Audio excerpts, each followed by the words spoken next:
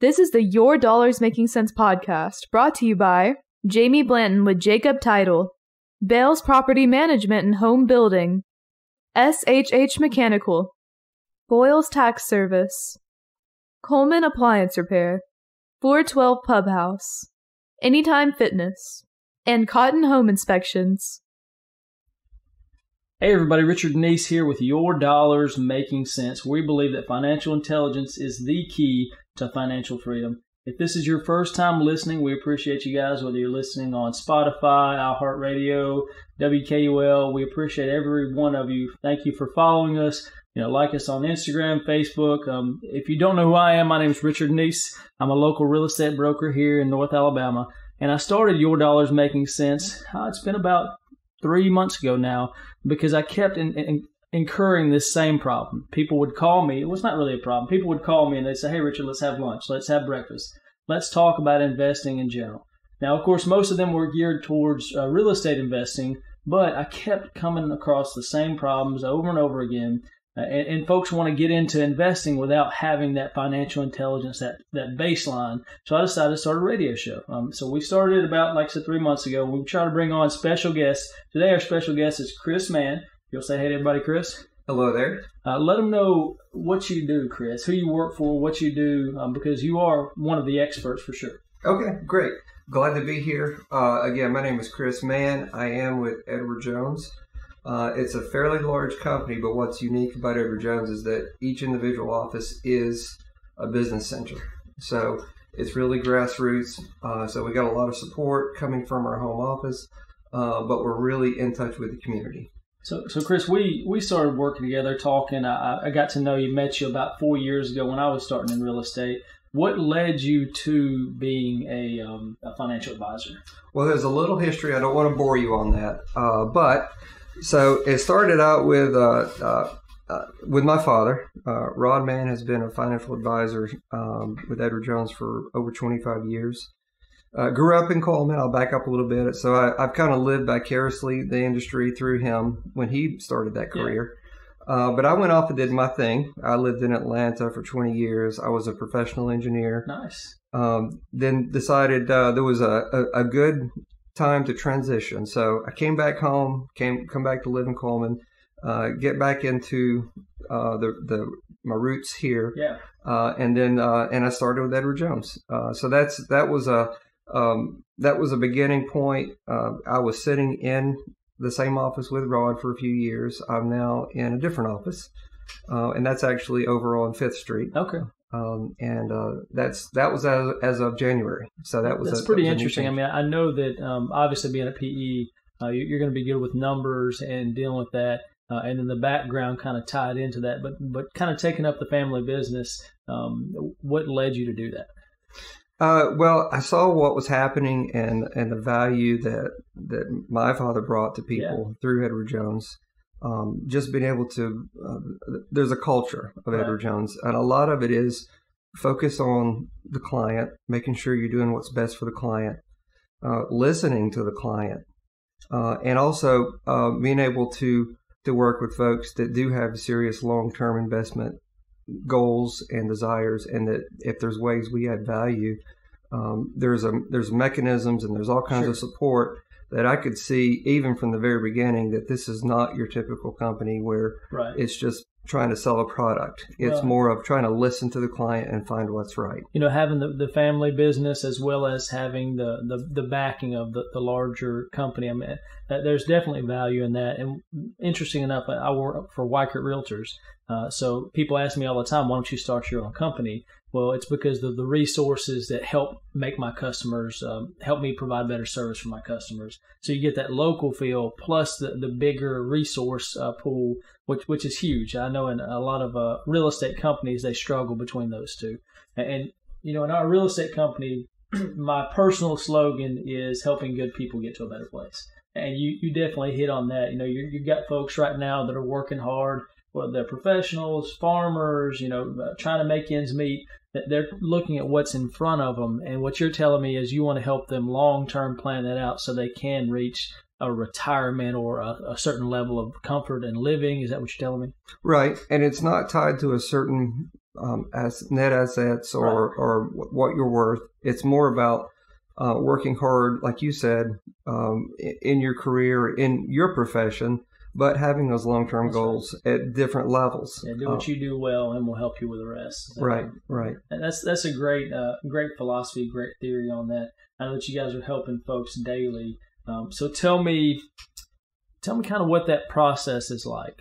So I call you, first off, I'm listening to this podcast. It's a great podcast called Your Dollars Making Sense. And I hear your name. You give out your information. How do they get a hold of you? What's your phone number? Okay, my phone number is 256-775-9722. So I call that number. I'm going to talk to your assistant, your secretary, and then she's going to set up an appointment. Right. So what do I need, or do I just show up? How does that process work as a whole? Well, sometimes people do just show up, but it's nice to be prepared somewhat. That helps the conversation flow and be more productive. Sure. A lot of times history would be, so if you are in a 401k, we want to understand what that looks like as far as what have you been doing so far. Right. And if you've got, do you have life insurance? Do you have annuities? Or any kind of if you've got existing investments that planning that you've done, we want to understand what that is. Sure. Because the first thing we're going to do is start asking you questions. We want to listen. That's the first thing we want to do is ask questions and listen. And then if there's some structuring or some goal setting, we layer that in as we're able to peel back what you're truly trying to do or what your long-term goals are. So I'm glad you're hitting on that. Most of the time, and I kind of jumped into your segment, most of the time, the first segment we talk about the most important thing, which is knowing where you're going.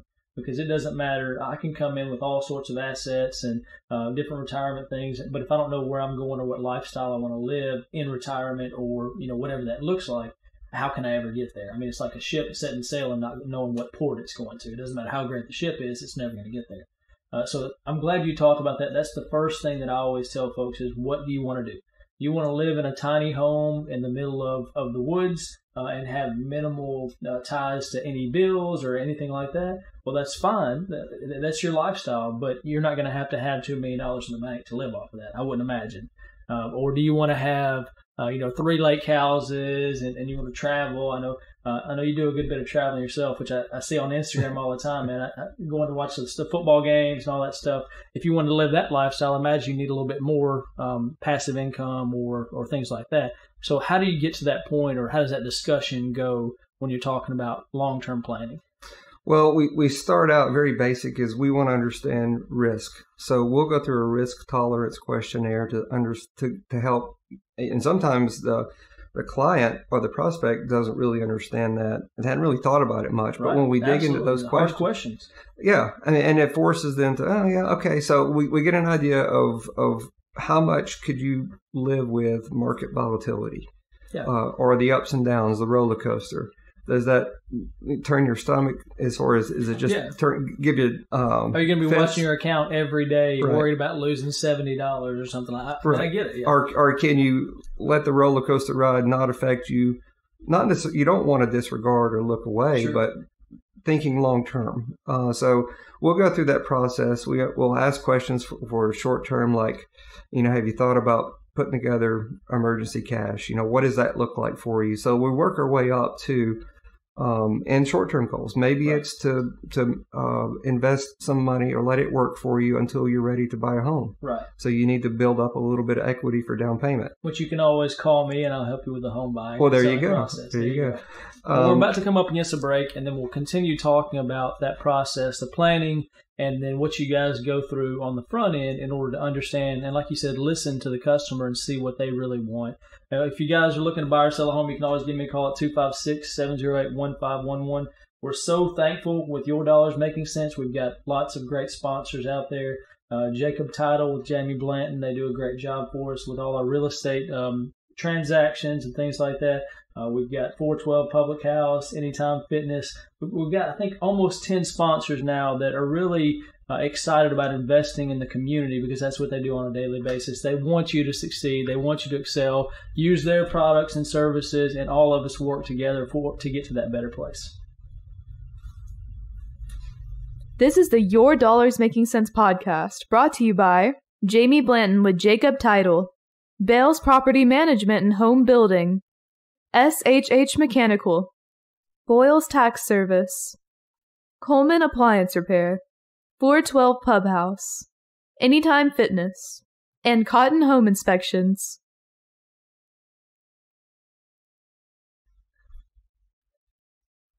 Welcome back to Your Dollars Making Sense. I'm the host, Richard Neese. We appreciate each and every one of you for tuning in, whether it's on WKUL 92.1, whether it's on Facebook, YouTube, Instagram, all the places we put it out there, Spotify, iHeartRadio. Thank you guys so much. If this is the first time you've listened in, we want to really stress that the point of the show is to increase your financial intelligence. We want to compare different types of investing. If you're looking to start a business, if you're looking to start a 401k, if you want to invest in real estate, we're trying to give you the knowledge to help you do that in an easier way, a better way, and provide the experts for that. And we got an expert on here today, Chris Mann with Edward Jones. Thanks for staying on for the second segment. I didn't run you off, so that's always a good thing. Oh, thanks. Glad to be here. So we were talking in the last segment about the process when they call you, they walk in the door, they're wanting help with financial planning, financial advising. We got to the point of setting goals, and then I'll let you kind of pick up from there. Okay. So once we get some basic information, then we're able to look into, say, how do we add value specifically? So we talk about account types, and we talk about what's a strategy if you want your money to be working for you. Do you leave it at the bank and let it sit in a CD? Do you leave it as cash because you need to get to it? Are there funds that you want to be working more long term? Right. And how do you do that? And what's the best tax advantage for that? Sure. So now we're getting into account types. And typically we're talking traditional IRA, could be a Roth IRA. For traditional, the money that goes in, it's considered non-taxed, and then every bit of it is taxed once it comes out. Right. For Roth, the money goes in that has been taxed, and then every bit of the growth is tax-free. So there are no taxes on a Roth. So give us a quick overview, because I know this happens to a lot of folks. What is the difference between, you just talked about Roth and IRA, what about a 401k? How does all that tie in on the investment side? That is a great question, because traditional IRA will perform as far as we're talking about tax benefits similar to a 401k. So the money goes in out of the 401k. It's not taxed yet. It comes out pre-tax out of your paycheck. So it's never had any tax dollars taken out. It's able to grow that way until you retire. In theory, you're supposed to not touch it because there are penalties if you touch it early. Same for traditional IRA or Roth IRA. There are consequences if you don't wait beyond 59 and a half. Now there's also just a plain taxable account. That's just a brokerage account where there are no strings attached as far as, but what does come with that, or if there are capital gains, if there is interest that is earned, then you settle on that each calendar year. If you do sell, then you generate capital gains. So on that, and I'll dive into that piece of it, what about, I've heard about like DRIP campaigns and stuff like that. And I'm not talking about marketing, the dividend reinvestment programs. If I make profit, if I make a capital gain off of that and I reinvest it, how is that viewed by the tax man? Do you know? Well, when we get too far into taxes, our standard answer is you better talk to your tax professional. That's right. Because I am not a tax professional. That's right. But we do give information. You guys are great at increasing the wealth, the value, but if you want to protect it, that's another asset. You want to make sure you have a good accountant. No, we want to be smart about it. Sure. We're not going to just give you blind advice and that's going to put you into some sort of tax consequence that you weren't expecting. Right. We're going to do our best to talk about that, but we're always going to say, check with your guy, check with your accountant, because we can give you a certain amount of information, but everyone's situation is unique. But in general, we can guide you as far as when capital gains, if it's going to be long-term or short-term. We collect data on that. So we've got the information that you need to give to your tax professional. Right. The good part about that account that you're talking about is that usually within a couple of days you could cash out and have that money available. Is that right? That's right. And that's a great thing. We talk about real estate all the time in here. There's two things about real estate. Real estate's a great investment because it's not liquid. And it's also a bad investment because it's not liquid. So there's pros and cons to not being able to access your money. Obviously, you can't just pull it out at any time. But in situations like you were talking about a 401k, I actually left the sheriff's office to be a real estate agent full time. And everybody and their mother was telling me, don't cash out of that. Keep it just in case you come back. Well, I cashed out of my military and my law enforcement 401k. And that's what started my company, started my real estate company. That was all of the marketing dollars on the front end. I'd say the return's been much better on that, but it's always case specific. Obviously, right. You got to consider all of the consequences and benefits of it. And that's a decision you have to weigh the pros and cons, like you say. And sometimes that's the reality that you take a hit. That's right. And it doesn't seem like a good short-term decision, but if it's a long-term plan and it works out, then that may be the path to go forward. That's right. And that's really the key to this show is we want to look at all investment avenues or all that we can get professionals on to talk about and say, nothing is right every time. There's always a different way of doing things. You've got to figure out what's best for you. And that's what it comes down to. I mean, you've got to know what's best for you. You've got to take the professional advice to make sure that you get there. So let's say that I walk in and I've got, is there a certain, I know you're talking about emergency funds and things like that. Is there a certain amount of money that I should have saved up, like 3 months worth of my bills? Or, do you have an opinion on that so that we can move towards actually saving money than investing money?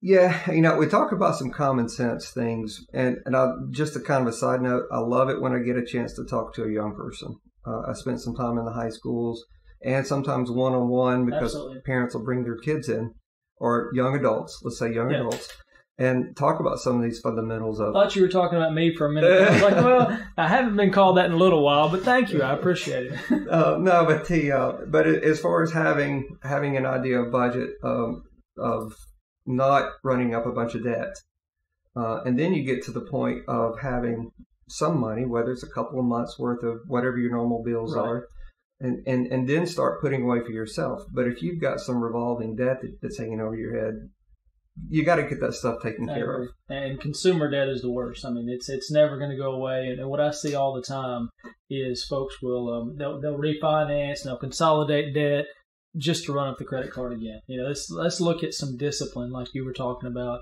I know you're a pretty disciplined guy, not only financially. I see you in the gym all the time as far as the picks go. So that's something that's important too. You've got to have the discipline on the front end because otherwise you're just going to spend money everywhere and you're not going to have that long-term plan because it takes days, months, years in order to build this wealth that you're talking about.